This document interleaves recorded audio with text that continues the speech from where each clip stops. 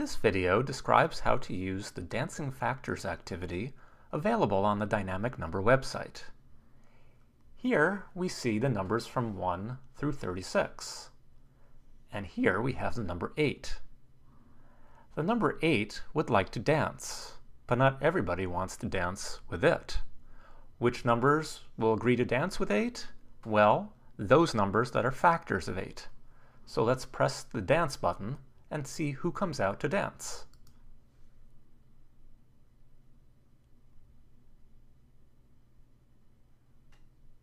Well, as expected, we have the numbers 1, 2, 4, and 8 are doing a circle dance around 8.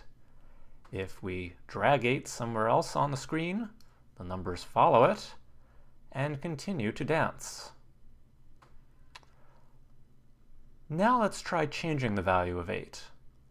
I'll come up here to the parameter number and I'll change it from 8 to, for instance, 12. Let's see what happens.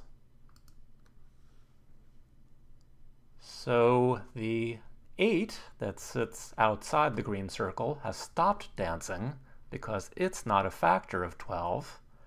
And we also see some new numbers have entered into the dance, specifically 3, 6, and 12, because those are also factors of 12. And I'll move 12 over here so that we can see just those numbers.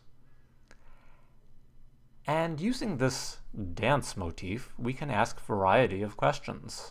For example, which number has the most dance partners? Which numbers have the fewest dance partners? Is there any number that dances with everybody? Which numbers have an even number of dance partners? Which have an odd number of dance partners?